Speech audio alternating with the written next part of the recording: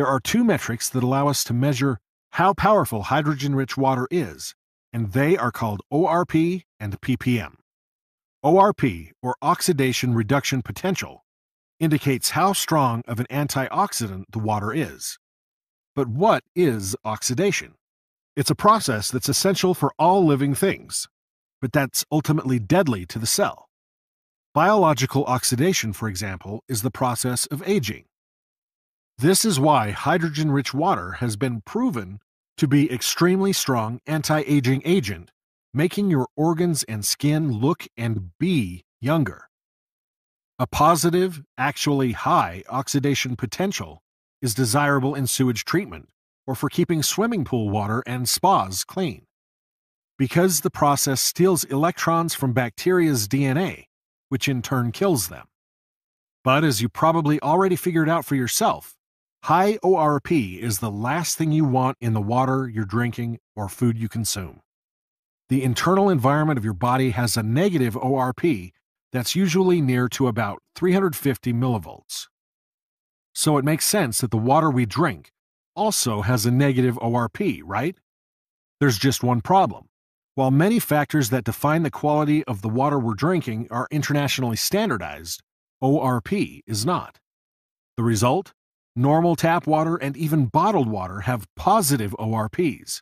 In fact, their ORP could range from 200 to 600 millivolts, depending on location.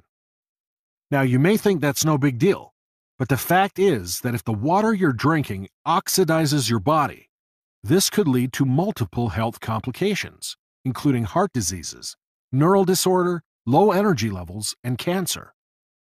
For comparison, other things with positive ORP are soda drinks, with plus 400 to plus 600 millivolts, energy drinks with plus 400 to plus 500 millivolts, and lactic acid, which forms in your muscles during physical activity, with plus 135 millivolts. Hydrogen-rich water, on the other hand, depending on what products you use to make it, comes with a negative ORP that ranges from minus 350 to minus 750 millivolts. Here are some other substances with negative ORP: green tea, orange juice, and vitamin C. These molecules, as you probably already know, are antioxidants as well and are healthy to your body. There's just one problem. These molecules are from 20 to 150 times larger than hydrogen molecules. This makes it hard for them to get into the vital parts of your body through cell walls, and it's almost impossible for them to get into smaller formations in your cells called organelles. Hydrogen, on the other hand, being the smallest molecule in the universe, has no problems getting into the deepest parts of your cells and organelles and acts there directly by neutralizing harmful radicals.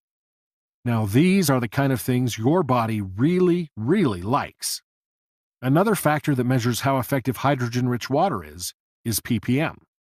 PPM stands for parts per million and identifies the concentration of molecular hydrogen in the water. It could vary greatly depending on the products you're using to create hydrogen-rich water. An example of therapeutic concentration of hydrogen in your water is proven to be from 0.8 ppm and higher. The higher the ppm value, the more H2 gas molecules there are dissolved in the same amount of water. So the larger the ppm value, the better.